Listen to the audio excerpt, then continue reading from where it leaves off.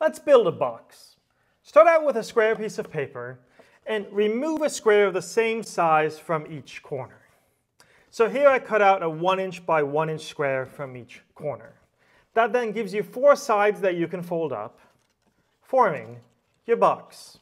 This will be a box that's 1 inch high because I'd cut 1 inch by 1 inch from each corner.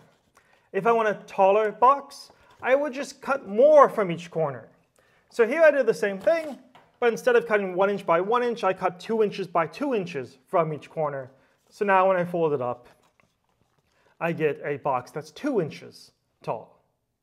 What's the biggest box I can build this way?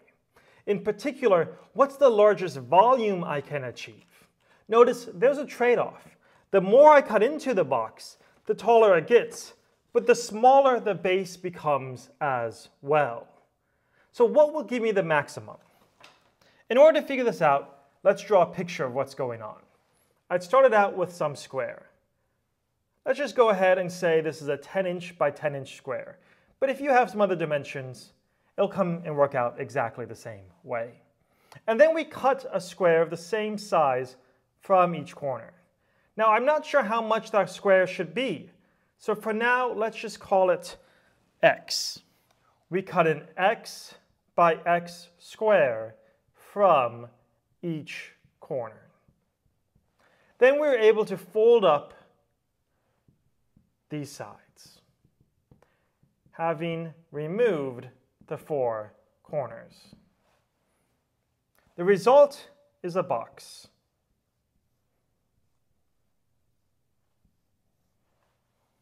Now, we know the volume of a box is given simply by width times height times length. Well, a height is easy. The height of the box is just x. How about the width and the length? Originally it was 10, but then when we moved x from each side, so our width became 10 minus 2 x's. Same thing for the length. It was 10, but we moved x from each direction, making it 10 minus 2 x's. Hence we get volume as a function of just x will be 10 minus 2x times 10 minus 2x, so 10 minus 2x squared times x. If we want to multiply this out, we get 10 minus 2x squared is 100 minus 40x plus x squared, all times x. So our volume is just 100x minus 40x squared plus x cubed. Now, when will this be at a maximum? We know a function achieves its maximum. A function will peak at its maximum when its derivative is 0. So what we're going to do is we're going to solve for the derivative of this function. We're going to find v prime of x. That's not too hard. It's just a polynomial, so it ends up being just 100 minus 80x plus 3x squared.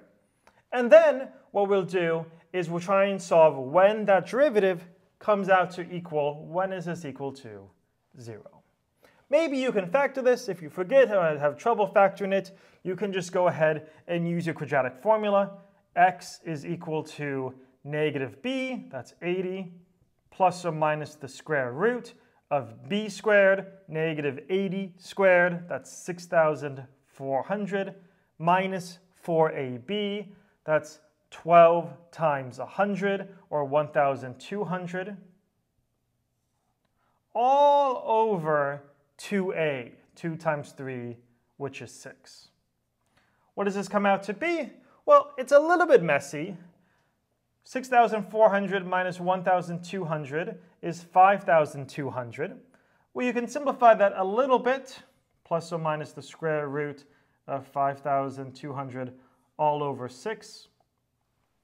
But a couple of things to notice. The one is you have 2 possible solutions here, but one of them is clearly ridiculous. If you do 80 plus the square root of 5,200 divided by 6, it's still a pretty big number, and there's no way you can have an x that big. Your x can be at most 5, right? It can be at most half the distance. So there's no way that the plus is going to be the solution. So you can throw out one of those solutions as being extraneous, as not making sense in the context of this problem, giving you really just one solution. 80 minus the square root of 5,200 all over 6. What does that equal to? I don't know. Let me get an approximation by typing it into my calculator. I have 80 minus square root of 5,200 all over 6. That comes out to be about 1.315. Something around there. If you want to know what the largest possible volume then is, you can just plug that 1.315 into your equation for volume. Now, if you're not convinced that that really is a maximum, maybe you think that's a minimum, what you can do is you can check a little value bigger and smaller, and you can make sure it behaves in the correct way. If you pick something smaller than this, for instance, let's just go ahead and do it.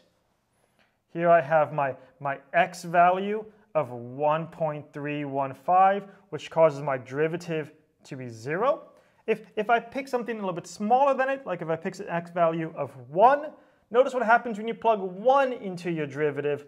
You end up with a positive value, which means that your function was increasing before you hit 1.315.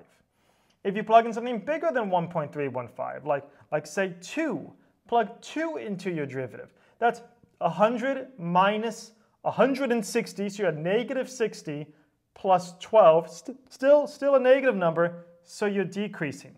So sure enough, this verifies you really did have a maximum at your x equals 1.315.